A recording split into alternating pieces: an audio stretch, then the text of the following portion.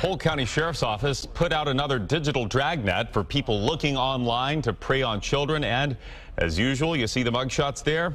They hauled in a full catch. Fox 13's Ken Suarez joining us now live from the Sheriff's Office substation in Lakeland. Ken, it seems like the Sheriff's Office does this kind of online sting every other month, yet the people that are out there looking for victims, either they don't care or they're just not getting the message. We're doing this story, as you said, Chris, all the time, unfortunately. So you have to wonder how many people are out there that want to have sex with kids. Or even scarier thought, how many people are out there that may want to have sex with your kid? Well, the sheriff says you can now add 17 more names to that very dangerous list. Of the 17 people arrested in Operation Child Protector, 16 are guys, 1 is a woman. All of these guys, 5 brain cells, 4 aren't working. 3 are Disney employees. Jonathan McGrew and Savannah Lawrence are a couple.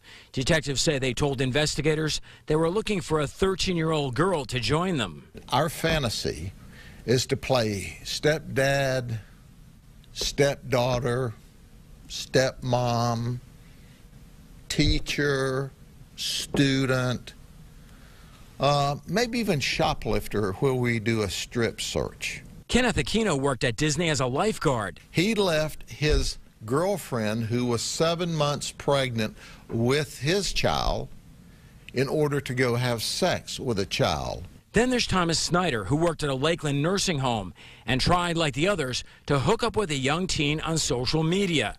Even with some of the darkest subjects, Judd always has a zinger or two. Take Edward McGrath. He says he's a professional poker player. He lost. And Jared, who left his family in L.A. to come here on vacation. His last name is Justice. That's what we're going to get.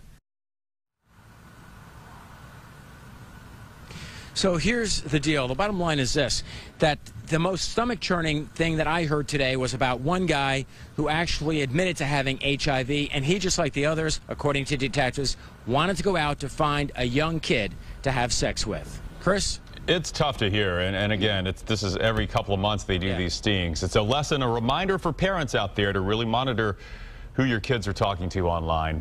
All right, Ken Suarez live for us tonight in Lakeland. Thanks, Ken.